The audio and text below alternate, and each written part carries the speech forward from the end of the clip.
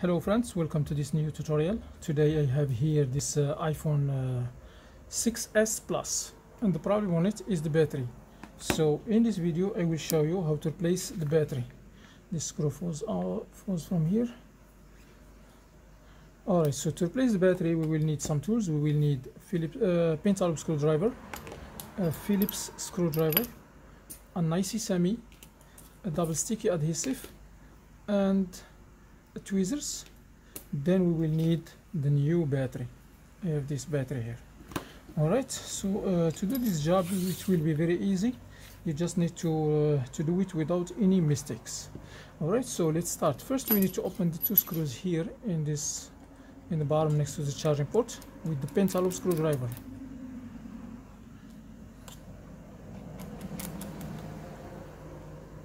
Alright, so when we open the screws, we're gonna put them here and make sure we keep the screws organized. Then we're gonna use the IC semi. We're gonna insert it here between the frame and the glass, and we will wiggle like this gently until we release the screen. Gently, don't use the force because you may break the glass here. And if it's very hard for you, you just can slide this around the edge, then you release it as you see. So once this is released, we're gonna hold it with our finger, with our thumbs. Then we're gonna do the same thing here. We're gonna wiggle gently. Make sure don't go deep inside. You may damage the home button cable.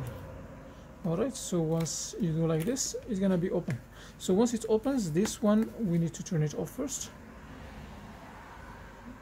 I'm gonna turn it off right now. Okay, it's off.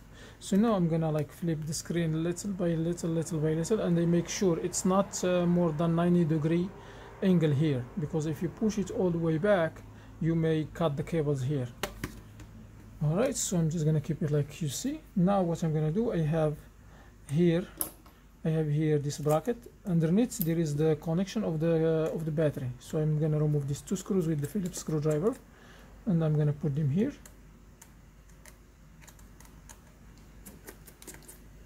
Okay, so now I'm gonna remove this bracket with my nail. Then I will put it next to its screws. These two screws have one small and one longer little bit.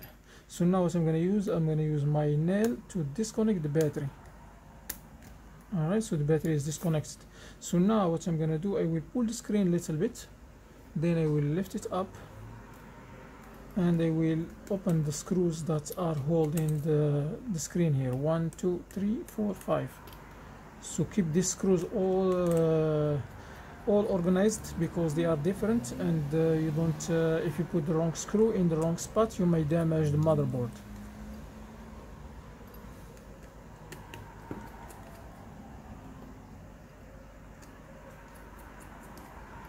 Okay, so now we have, as you see, the screws. So I'm just gonna remove this little bracket, and I will put it next to its screws.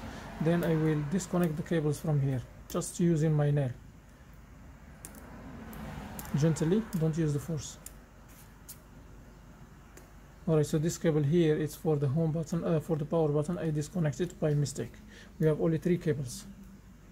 Alright, so I'm gonna put the screen aside. So now what I'm gonna do, I will remove the battery from here. The battery has adhesive underneath, so you can remove the adhesive by just like using something like this. Usually they have like two of this adhesive. Let me take this cord. Alright guys, so usually this battery is supposed to have 2 strips of adhesive underneath, but I think this battery is replaced before. So we're gonna pull this gently. In case if it stuck, you're gonna just pull it like this until you release it. Make sure don't pull it hard, because you may cut the cable. You may cut this adhesive and it will stuck underneath. Then you will go to the hard solution. Alright, as you say, remove all the adhesive. This is just, I'm just gonna tell you something. In case this adhesive got cut underneath, you can use this something sharp, something like this, and you're gonna insert it from here and lift up the battery gently. Make sure don't poke the battery or damage it. Even if you see like the battery is bending a little bit, don't worry, just make sure don't poke it. And like this, then you lift it up, then you can go underneath and grab the piece of adhesive which is stuck inside, then wrap it around these tweezers and pull it out. Alright, so as you see now the battery is released. we're gonna put the new battery. But before we put the new battery, we're gonna put a strip of adhesive inside to stop it from moving, you know, because if you don't put this adhesive, it's gonna keep the battery gonna keep moving inside. Okay, so let me cut this strip. So now we're gonna put this one here in the middle.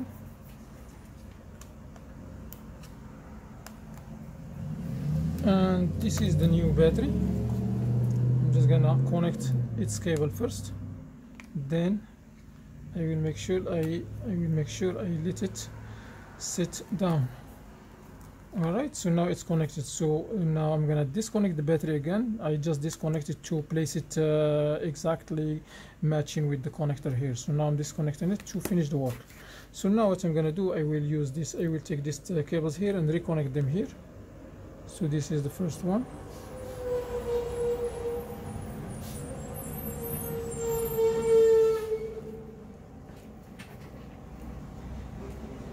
Make sure the cables are matching 100% with its connection.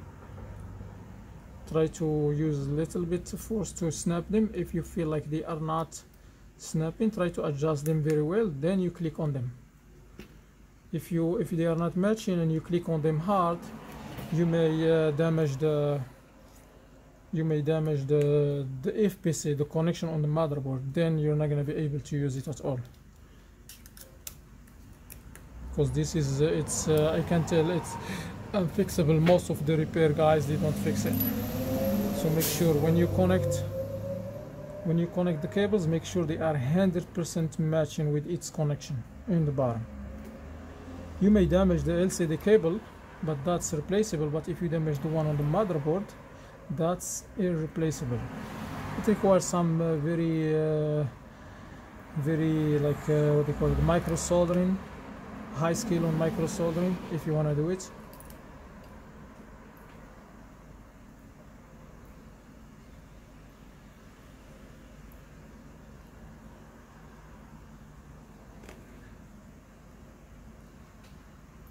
Always make sure don't bend, don't flip the screen back too much.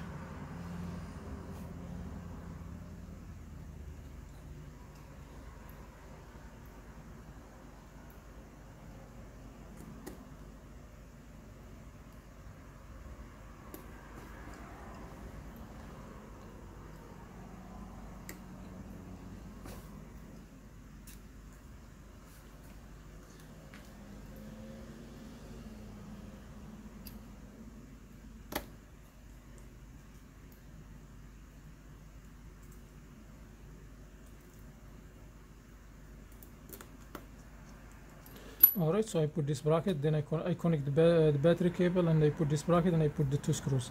So now what I'm gonna do, I will just close the screen, make sure I put the top part first, then I let the screen sit flat in its chassis.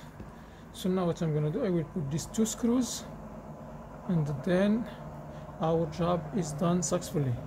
By the way, if you wanna fix your phone and you don't know how to do it, you can ship it to us. We will take care of it.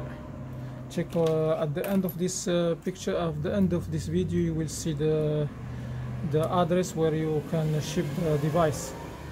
But before, you can get in touch with us and make sure that we are in the same page, because sometimes you may ship something that it's not fixable or it's not the correct thing. Alright, so I hope that you learned something from me. If you do, please hit the thumbs up and share this video with friends, and see you in the next video. Peace.